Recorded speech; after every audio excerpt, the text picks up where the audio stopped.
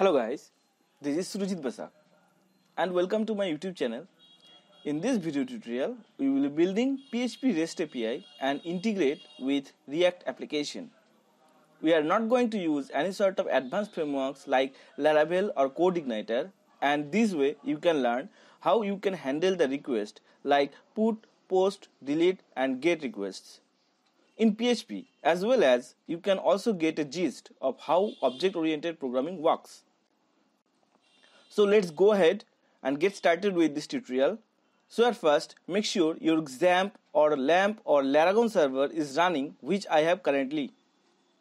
Now I'm going to the browser and typing https://api.dev, and now you can see I already made this project earlier.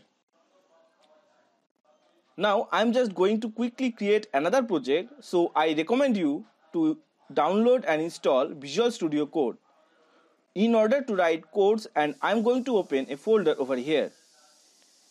In my www folder, I'm going to create a folder called php_rest_api.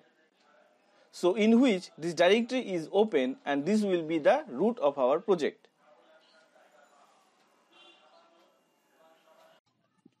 Currently it's empty.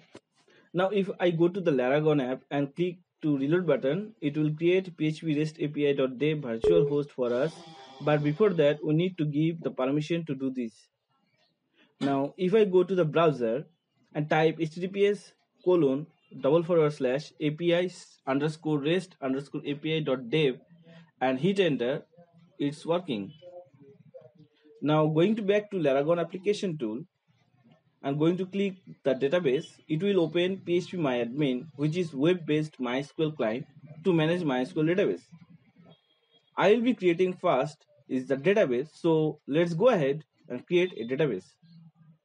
A database will be our PHP API, and let's create it, and the columns will be 6, and the table name will be posts. First one, we will create an integer type which is id, and that will be the id of the post, and it will be auto incremented.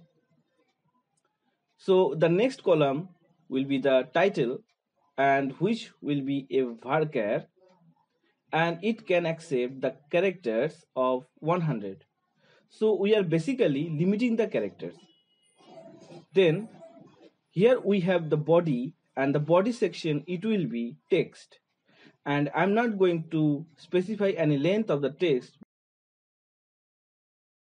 Then next field which we are going to make is author, that will be varchar, and because we are accepting the name up to 80 characters.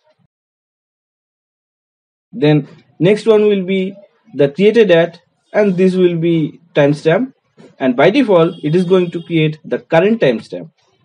And then we will create another column that is updated at, and we will not give it a default value which is a timestamp, because when we create a post, it shouldn't be updated automatically. It will update only when we update the post.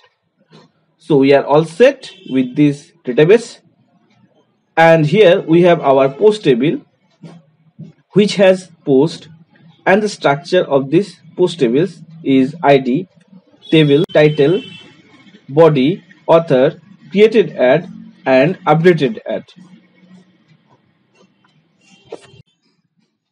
So in next tutorial, we will be creating some directory inside our root project, and we'll start from there. So thanks for watching, and don't forget to subscribe my channel.